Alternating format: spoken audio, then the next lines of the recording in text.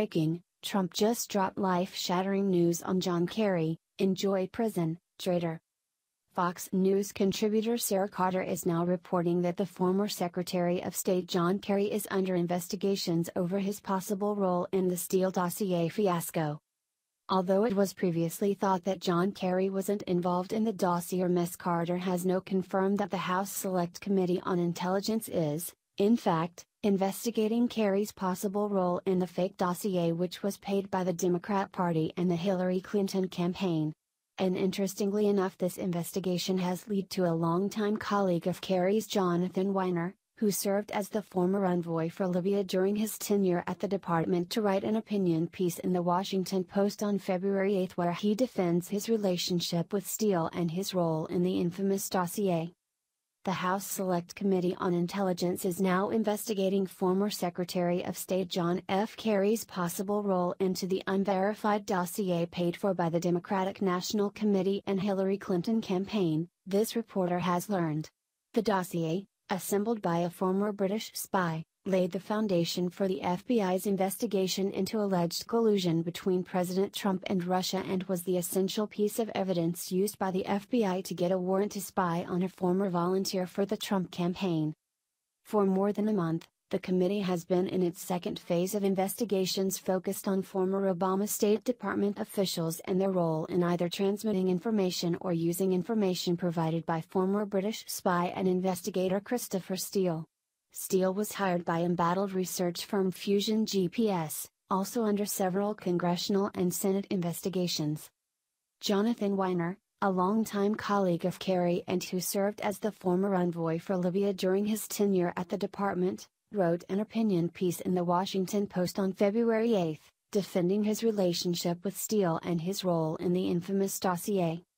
All this comes to light after Congressman Devin Nunes from California revealed to Fox News host Laura Ingraham that John Kerry was in fact briefed about a second dossier.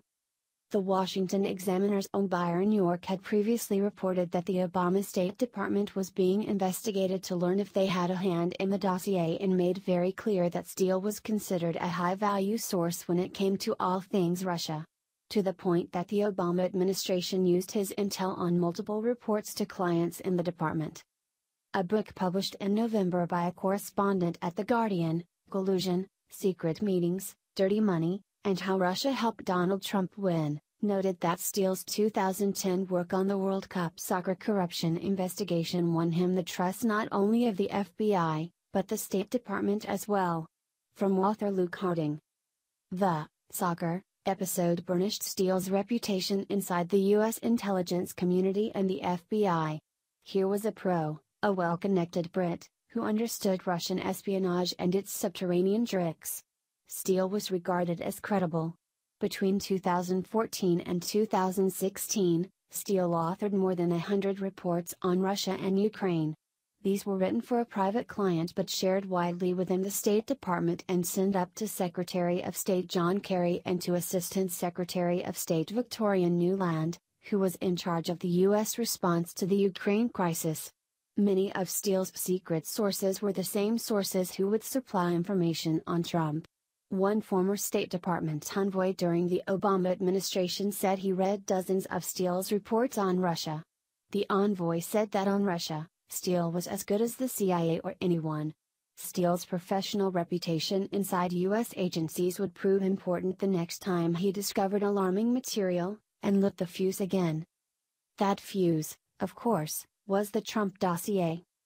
It is hard for an outsider to discern clearly what is going on inside the dossier investigations on Capitol Hill. But it appears some investigators are looking beyond the 35 pages of reports done by Steele for Fusion GPS, the opposition research firm working for the Clinton campaign and the Democratic National Committee, that were published in January 2017 by BuzzFeed.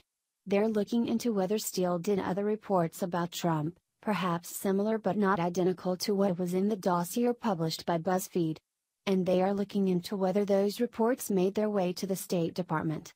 They're also seeking to learn what individual State Department officials did in relation to Steele, and whether there were any contacts between the State Department and the FBI or Justice Department concerning the anti-Trump material.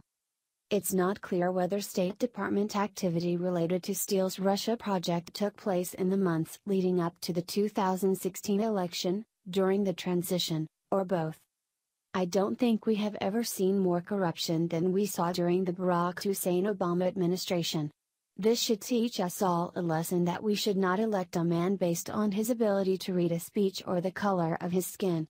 And now, all we can do is sit back and wait while the investigations get to the bottom of who did what and hope we someday see the perpetrators behind bars.